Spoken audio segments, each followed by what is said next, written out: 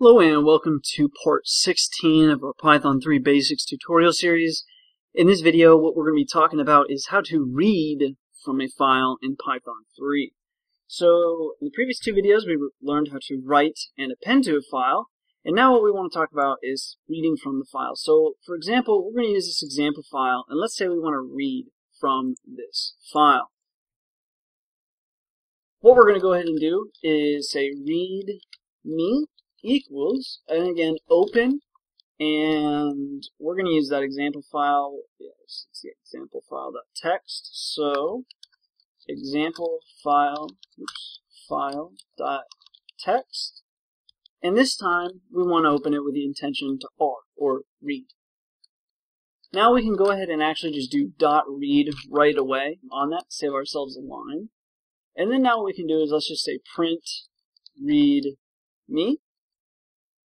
Save that, run it, and this is the output. So just like what it looks like.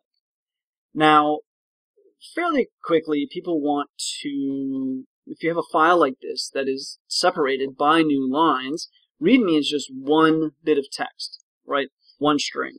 But what we can do is we could do split me equals read me dot, and then we can do split, and then you say what you want to split it by.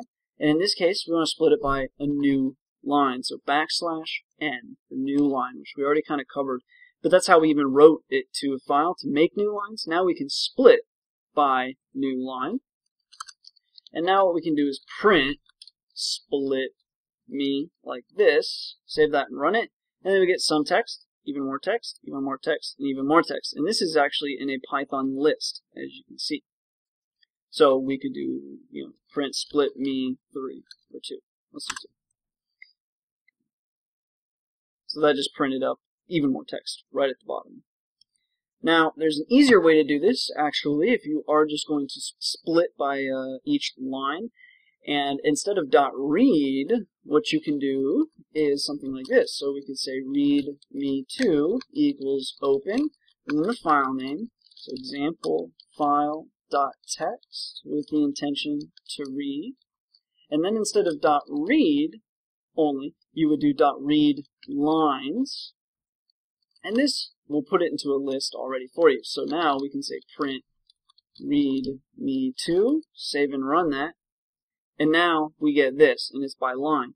But as you can see, we have these little new lines added to it. So keep that in mind that when you read by each line, if you had a new line there, it's going to show it. But just for, well, I guess we won't really touch on that for now. But anyway, just keep in mind that you can also split by new line, and then you won't have to deal with those new lines. But you can also replace them.